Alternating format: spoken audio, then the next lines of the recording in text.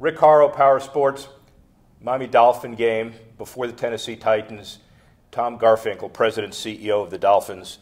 You get here very early in the morning. You run around and make sure everything's great. You don't control how the team plays on the field, but you'll take credit for it when it does do well, right? That's part of the deal? No, I don't get credit, and I get a lot of the blame, actually, but I don't get the credit. But yeah, no, it's not something under my control. It's up to those players once they get out there. Very well done. Part of the job description, though, is that basically you run this empire, you run the business, and it includes the stadium, it includes the Dolphins, it includes relations back to the NFL. So describe your job description, if it's possible. Well, people ask me, what do you do, actually? And I say, well, I probably make about 100 decisions a day. So, right. So that's really what it's about. But, we've got a great team of people here all working together, and that's the key to everything. No one person can do anything. So my role is really to facilitate that teamwork and get everybody working together and towards trying to be the best organization we can be. And before we get into the reason we're here, the charitable component, which is an industry leader, the Dolphins Cancer Challenge, you've been Michigan sports, Michigan trained, NASCAR, Padres. You've been involved in running and being involved in a lot of different sports. The diversity of those organizations makes you stronger as you took it into this one? Well, I've been very fortunate to work in different industries, and I've had a lot of great mentors along the way to learn from, and so try to take something away from all those experiences. And I've always had a personal and professional philosophy of always be learning. So as long as I'm learning and getting better every day, then things will work out. And as an organization, we want to have an organization of continuous improvement and learning, because if you're always getting better, eventually you're going to get there. Is there a way to compare and contrast, or are there big similarities and differences? You got NASCAR, you got baseball, you got football, just for three. Well, they're all very different. There's things that are similar. So I think, in my role, for example, being the president of a baseball team or an NFL team, there's a lot of similarities in terms of, what you do, working with an owner, working with the media, building a great team of people, sponsorship, ticket sales, fan engagement, stadium, all those things, working with the league office, are very similar. Obviously, the business model from a player and economic standpoint is different, with the salary cap in the NFL and some of the things that go on there. I think the culture is different, in terms of the football culture versus baseball, and then certainly having 10 games instead of 81 home games is quite a big difference as well. But at the core, the main things are very similar, which is leading change, managing people, and brand strategy people. Whether you're selling computers or insurance, or whether you're working for a football team. Let's talk about the philosophical underpinnings of the brand. Your view of running a sports franchise in general, an NFL franchise in specific, the Dolphins franchise in very specific, protection of a public trust, an obligation to give back to the community. Talk about all of that. Yeah, well, I do think that there's things about sports business that are different than traditional business. I think that PR is a different animal. It's probably more like Washington, D.C. than it is like Wall Street. But I think we do have an obligation to give back to the community. I tell every owner I've ever worked for, and Stephen Ross, our owner, I almost didn't have to tell because he got it before I got here, but it's sort of like, you don't own the team. The team is really owned by the fans. It's a public trust. It was here before we got here. It'll be here after we're gone, hopefully a long time from now. But the fans own the team, the community owns the team, and it's our responsibility to be good stewards of the team. And that means proactively using this as a platform to help in the community, and I think Stephen exemplifies that as well as any owner I've ever seen. Well, it's a beautiful way to segue into the Dolphins Cancer Challenge. It's one of the primary initiatives of the Dolphins Foundation. It predates you slightly as far as getting here, but it's also been a very important part of your life. Why is this cause important to you?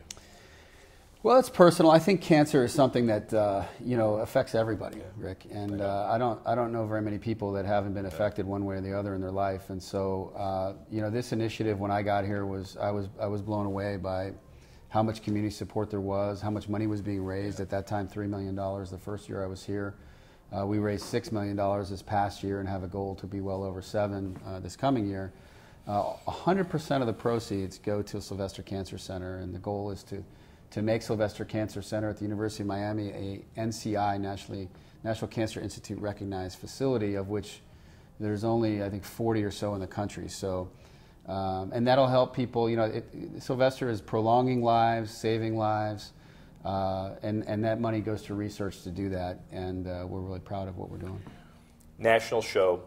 Many people in the South Florida region understand the face of Jim Mandich and what this charity looks like here. But explain the kind of special significance to a national audience. Well, it's special for a lot of reasons. I mean, we've had, you know, obviously a lot of people here at the Dolphins impacted Jim Mandich, you know, when the thing started being most prominent. But certainly, even just this past year, we had a ticket sales representative leader in our ticket sales department named Joel Adams, a young man in his late 20s, went in, was feeling something in his head, and lost some hearing, and turned out he had a grapefruit-sized brain tumor in his head. He went in, found out it was benign. But when they did the CAT scan, they found a mass in his chest, unrelated, that was cancer. And so, you know, for him to be able to have this incredible bad luck, I guess you could call it, but he's come out of it well, and he's healthy now, thankfully, and cancer-free. And but these types of things, you know, we've had just numerous people in our organization affected by cancer. So I think it's very personal for people. And the University of Miami and the Sylvester Cancer Center do a fantastic job, and we're proud to be associated with them. Started as a cycling event, now it's so much more. Talk a little bit about the implementation. What do you do to raise the money? Well, so we have fundraising participants, whether they're cycling, whether they're doing a 5K, whether they're just volunteering, whether we now have a concert. We end the event with a concert. We have 5 rides from over 100 miles to the shortest ride is 13. It's not a race. Anybody can get out there on their bike and just ride 13 miles. It's really about raising money to fight cancer, and it's just grown tremendously. We get a lot of corporate support from companies like Lennar Homes and AutoNation and others that support us a great deal. So the sponsorship covers the costs of the event and the things that we do, and 100% of those funds that are raised by people in the community go to Sylvester. That's one important distinction. The other one, obviously, is the kind of research. This is innovative research. This is international research. Talk about that for a minute. It is. Well, Dr. Stephen Neimer, who runs the Sylvester Cancer Center, came from Sloan Kettering and is one of the prominent cancer researchers in the country. And you know, I think talking to him and seeing what they're doing over there, when I go over there and meet with them, they're doing some really leading, cutting-edge things, and you know, as Stephen says, the proof of the pudding is in the eating. It's you know, when you talk to people whose lives have been saved, talk to people whose lives have been prolonged much longer than expected because of you know, trial medications, things that they're learning, what they're doing with genomics. This money is going to things, technology, and things to help customize treatment for the individual in these cases, and it's making a big difference. Even for this show, figures are mind-numbing, and one of the things we're trying to do is to bring it home, make people understand. $22.5 million has been raised, at least published, for cancer research through this program. Can that amount make a big difference in fighting cancer? Have you seen an impact? It really can. You know, it's a better question for the folks at Sylvester, but when we talk to them, it is paramount to their ability to continue and grow their research in an innovative fashion to make sure that it's continuing to grow at the pace that it needs to grow at. So fortunately, we've been raising that amount every year from, you know, I think the first year was $500,000, and you know, again, we were over $6 million this year, and we plan to keep raising that number. But the more we can raise, the more we can fight cancer. Great cause. Segue back just for a few minutes, generally, NFL. You're one of 32 chief executives in a fairly exclusive club. Do you like the direction the NFL is going in? Yeah, the NFL, you know, when you get to be, one of the things I realized when I first got here, having worked in auto racing and baseball, and I think the first NFL draft that I went to in 2014, the TV ratings for the NFL draft that day were 5 times the NBA playoffs with LeBron James playing in the game, and that kind of blew me away. When you think about the size and the scope and the scale, and this is the NBA, which is this amazing, wonderful league with these great players and all that, and the draft pulled these incredible TV ratings. So I think, you know, the NFL is working hard on things like engaging the community, is working hard on player safety, and impacting people's lives in a positive way. And I'm proud of that. I love the game of football. Football really influenced my life. Playing high school football taught me character, taught me work ethic. What position did you play? I played quarterback. You really? And were you quick enough? Did you? No, I was a slow-footed, weak-armed quarterback. That's right. It's like, But by the way, Yeah.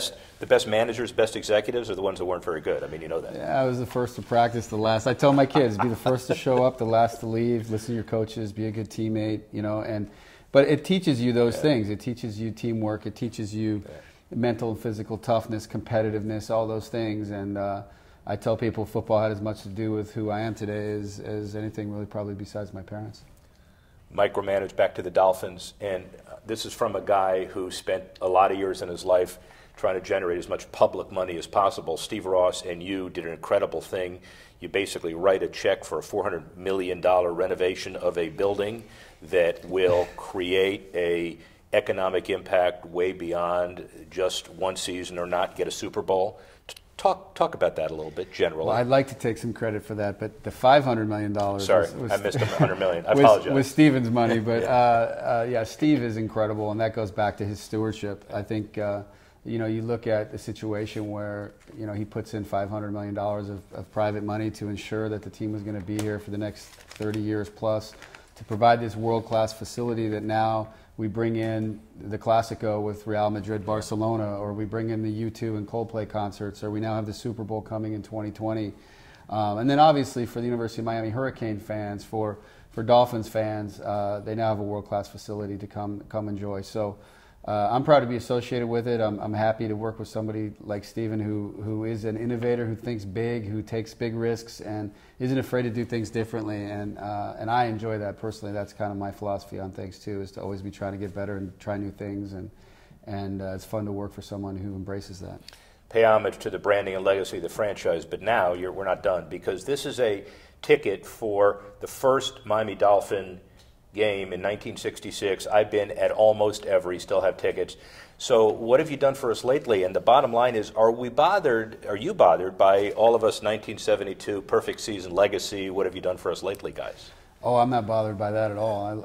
I'm honored by that. Yeah, right. That's, I think that, I say that I'll take anger over apathy any day, and I don't experience a lot of anger from our fans. This fan base is incredibly resilient, incredibly loyal, and I don't just say that lightly. They really are, and it's an amazing fan base. We go on the road and there's 1,000 people at these games, at these other games or more, cheering on the Dolphins. The players notice it, and so we're working hard on obviously the team with Coach Gase and here at the stadium with the $500 million renovation. I think every part of the end-to-end experience, from driving in to the concessions, we just added OB House from Fort Lauderdale to the best breakfast food around. We've added Los Ranchos to have authentic Miami food here as well. And so from the concessions to the parking to the bathrooms to everything here has been upgraded, and I think it's a great experience, and we continue to try to make it better.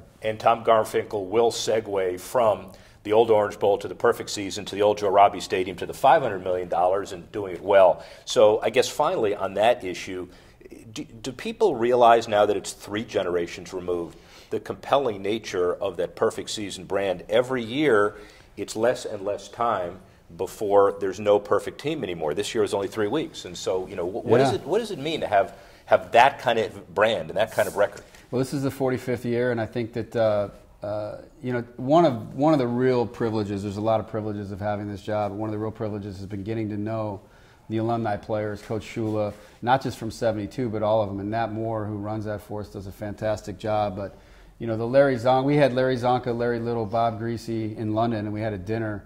And Dan Marino, Nat Moore was there, Kim Beaucamper, Jimmy Cefalo, Joe Rose, at a sponsor dinner.